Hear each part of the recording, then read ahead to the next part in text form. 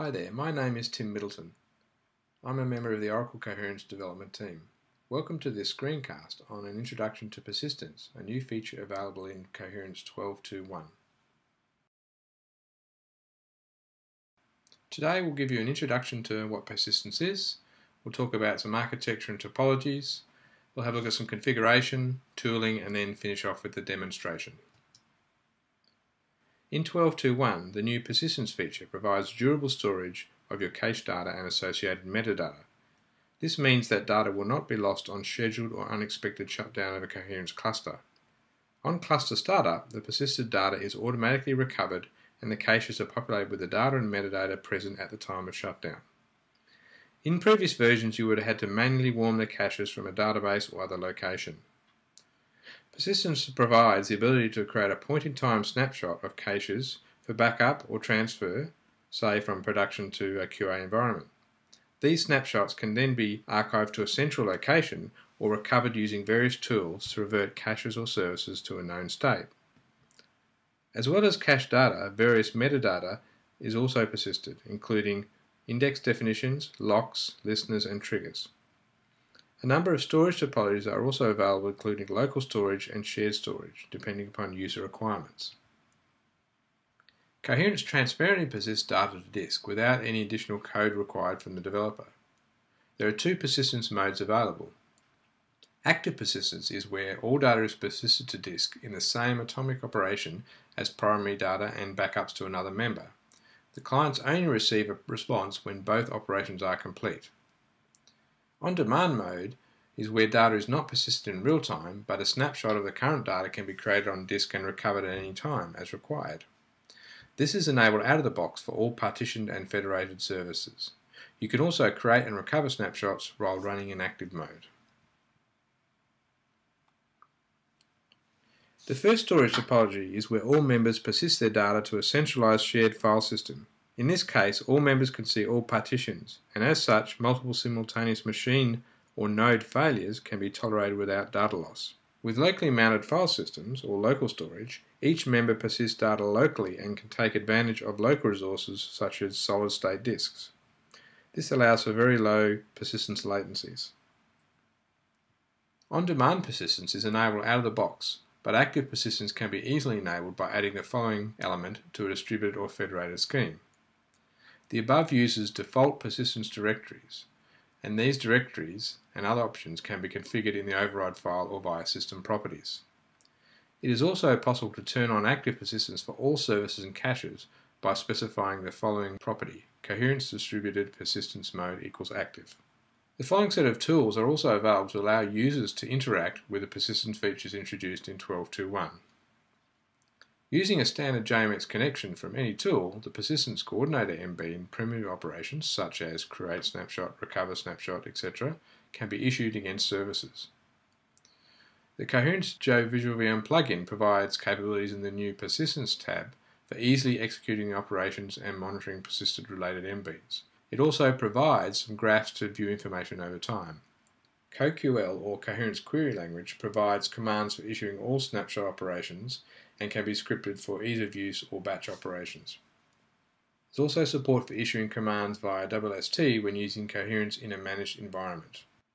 We'll now go through a demonstration where I'll start up a cluster with the default persistence mode of on-demand. I'll work with snapshots and caches. I'll then restart the cluster and configure active persistence mode, and during this time we'll be using the JVisualVM plugin and console.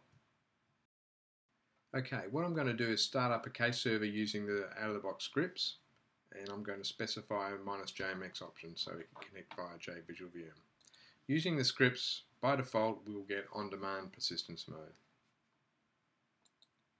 So I've started that up. Let's start JVisualVM. I'll connect through to default cache server. Once we've got the VisualVM plugin installed, when we connect to the Coherence MB server process, we will get a Coherence tab. You see the Coherence tab, and now in 12.2.1 we can see the new persistence tab. So under here it shows us a couple of things. It shows us the list of services in their persistence mode, so by default on demand, plus some other information that's relevant when we're using active mode. Also, we see notifications, so when any operations are carried out, we'll see the JMX notifications here. So what I'm going to do now is I'm going to start up, create a cache, so run the Coherence console. So a cache called test. So we can see now, by default, we can see it's on demand, and there's a default directory where it's going to store our snapshots. So I'm going to put some data in.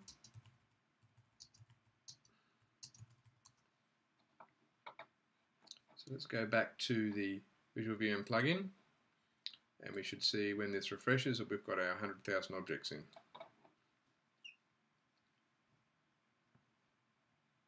So 100,000 objects. What I'm going to do now is I'm going to right click on this service and issue the operations. So these are the operations can issue against them. So at the moment I'm going to go create snapshot, and we'll call the snapshot 100. What this does, it creates a snapshot of the contents of that service and all the caches in it that are defined. So we can see it successfully created the snapshot. If I go back to the console now, we can see that the service has automatically been suspended and resumed. This is done so that you get a consistent view of the data when you create a snapshot. So if we look at that, we've got 100,000 still there. So if I clear that, and we see the size is back to 0, if I go back into here, I can recover that snapshot. So I can say I want to recover snapshot 100 for this service. And what that means is it will recover that snapshot and replace the contents of this cache, the service and the cache, with the contents of that snapshot. So it's successfully recovered that. And we look at size, and we can now see we've recovered the data in. If I then did a clear, I could actually create a new snapshot. So let's create a new snapshot called empty. If I right click on here and say list snapshots, we can see we've got 2 snapshots. So I've now got an empty snapshot and a 100 snapshot. So I could remove the snapshot as well. So remove snapshot. I don't need the empty snapshot. And that's been removed now. What I'm going to do now is change from on-demand mode to active mode. So let's exit out of this. I'm going to shut down cache service, Visual VM. What I'm going to do is I'm going to use the quick way, which is to set up the option here. So the system parameter, Coherence distributed persistence mode is active. And that means it'll apply to all partitioned and federated caches.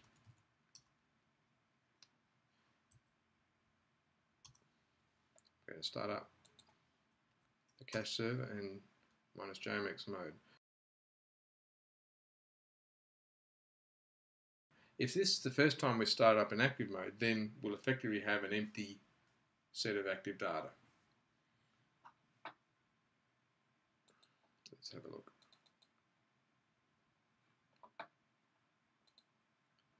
If we look in the persistence tab, we can see it's now active mode, and we can see now that the total active space is being tracked, and we can see that how much data is on disk and any other statistics we would like here. So what I'm going to do now is I'm going to start up Coherence console, select our cache, and we can now see the mode is active, and this is where the active data is going to be stored. So if I then put in bulk, put 100,000,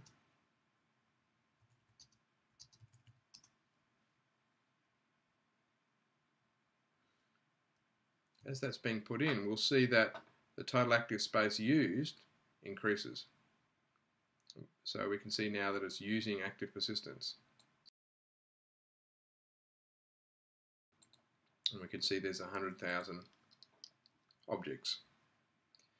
Now what we can do, when we've got active mode, we can still issue snapshots and recover snapshots. But the key thing about active mode is if the cluster is shut down due to unexpected or planned maintenance, then the active data will be recovered. So if I jump out of here, shut the cache servers down. Both shut down, so I'm going to start them up. If I then go into Visual VM and connect back to those processes,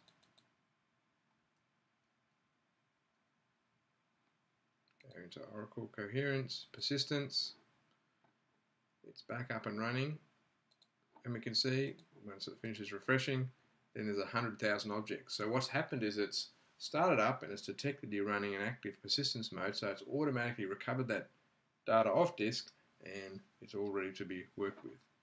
So if I go back to here, I can start up my Coherence console and I can see that the size is 100,000. So I could now create snapshots and carry on, but this allows us to then very quickly and very easily recover data. The other thing I wanted to quickly show you was that you can actually recover metadata as well. So what's included in metadata is locks, listeners, triggers, and indexes. What I'm going to show you is an example if we had a client running who registered a map listener and then the cluster shut down and restarted, we can still have that map listener being active. So within here I can say I want to listen on key 1. And what that means is that if I open up another session here, if I put a value into 1, we go back to here, we can see that there's a new value. Okay, so the map listener has been registered. And if we look in here and look at the case storage details, we can see that there's a listener registration. So what we can do, if I jump out of here, we can simulate that the clients are still running, but for some reason the cluster got shut down. Okay, some sort of hardware fault perhaps. We restart it up and it will recover the data. So wait for it to recover. And this client here is the one with the listener. So it's joined again. Same again. If I then did a put of 1 and a new value 2, we can see here that even after a cluster restart, the listener is re-registered because it's been recovered from active persistence and the client is still available. Hopefully this has given you a good introduction to persistence. There is more information available on the links on this screen. An additional screencast is also available which goes into more advanced topics. Thank you very much for your time.